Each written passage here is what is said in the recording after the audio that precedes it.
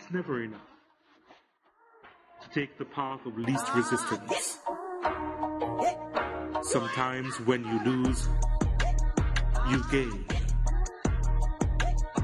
What is central to your plans may not be the most critical in the end, because to achieve the heights of great men, to reach the pinnacle of success, requires true brotherhood.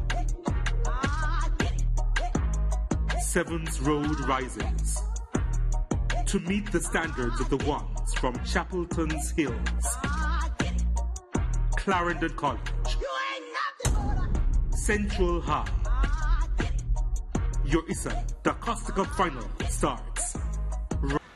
Maybe some teams, some persons rise to the occasion in the moment of adversity. Central High will be hoping to rise to the occasion. Leon Ricketts is in goal. Zidane Christie, Emery Ayton, Henry Gordon and Stephen Hamilton will form the back four. In the middle of the park, Tyrese Thomas, Devon McDonald and Nathaniel Howe. And up front, Dylan Clark, James Dyer and Shane Gordon.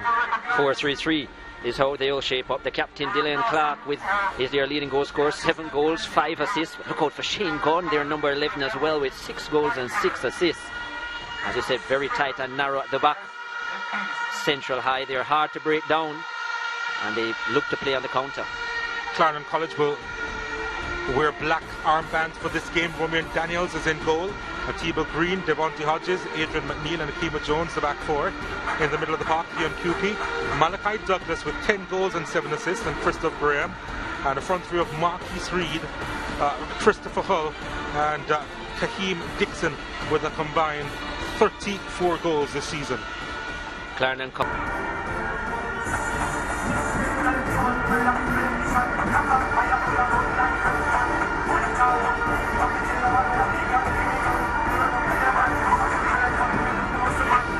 Full match highlights as we're seeing here.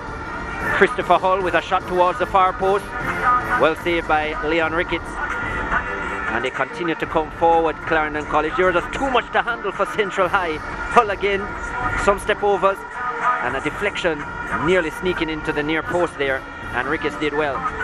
Then after 14 minutes, a lovely build-up play, this time on the left-hand side. Christoph Graham to Kahim Dixon. Dixon with a pass back. Burst of speed here by Graham. Lovely ball into the box. The waiting was perfect, and Malachi Douglas, the captain, was brave to earn his 11th goal of the season. And Clarendon College were ahead.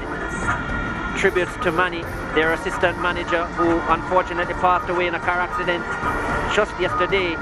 Kahim Dixon with a strike towards the near post on the volley, just wide. Look at this pressure from Clarendon College. Another ball into the box. The shot was off by Christoph Graham. He had better to come. Then Malachi Douglas into the box again to Graham. This strike was a lot better. That was heading into the back of the net. And it was Thomas with an important block. Move to the second half. 3 minutes in, and Nathaniel Howe with a strike. Daniels was late, but his crossbar saved him. And unfortunate for Central, they couldn't get back in. Clarendon College would seal it. Daylight now between themselves and Central. Lovely ball put through by Devontae Hodges for his 3rd assist. And this time, Christoph Graham had the composure, he had the finish, and he had the nerve to put his team 2 goals ahead. Clarendon continued to pile on the pressure. It should have been a finish by Kahim Dixon here. Christopher Hull into the area, and Dixon just couldn't sort out his feet. Then another build-up play. Marquis Reed with a strike. Saw it late was Ricketts, off the crossbar and over the bar. Then after 85 minutes, Clarendon College would seal it. Danian Parchment playing the advantage. Marquis Reed with the overlapping run. Good footwork as well. And this time, there was nothing wrong with the footwork of Kahim Dixon. His 16th of the season. A sweet 16 it was. And Clarendon College would lift their 10th title in the DaCosta Cup.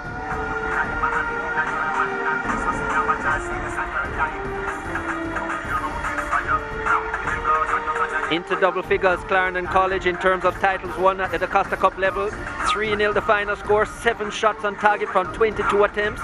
Nothing registered on target for Central High. It was a dominant performance for the boys from Chapelton. 18 fouls shared equally between the two. No cards were shown by Danian Parchment, and 8 corners. Look at that from Clarendon College. 69% of the possession. They thoroughly dominated this final and deserved the title. After 90 minutes, Clarendon College 3, Central High 0. Kimani O'Sullivan is with our man of the match, none other than Clarendon College's number 21. Chris, I'm joined by marketing manager of Water, Brittany Roberts, and she'll be presenting the man of the match award to DaCosta Cup champion, Christoph Graham. Christoph, I just want to ask you, how does it feel to be DaCosta Cup champion? Well, it's a wonderful feeling.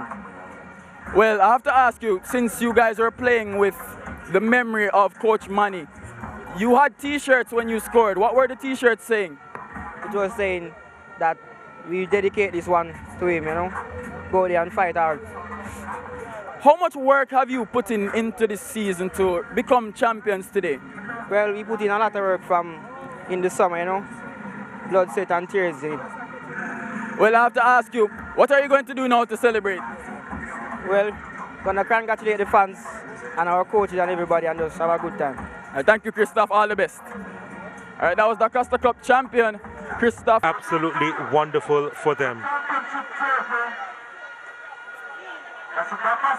Richie Palmer, the manager, right in the midst of them. He was particularly close to Manny Peart. There's a picture of him. But at the end of the day, out of the darkness in St. Elizabeth and out of the hurt in their own hearts, they lift the DaCosta Cup. Title number 10 for Clarendon College. And they indeed have something to celebrate tonight as they travel back to Chapelton with this trophy. This for Manny Peart. This for Chapelton. This for Clarendon College again.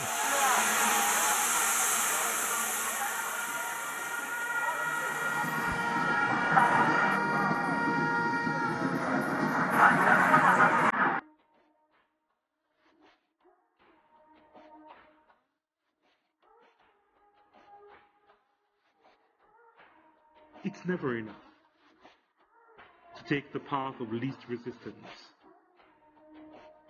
Sometimes when you lose, you gain.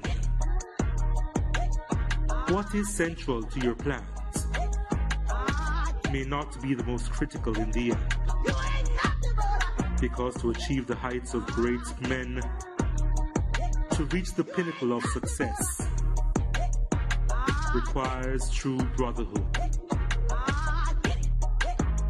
Sevens Road rises to meet the standards of the ones from Chapelton's hills. Clarendon College, Central High. Your DaCosta Cup Final starts.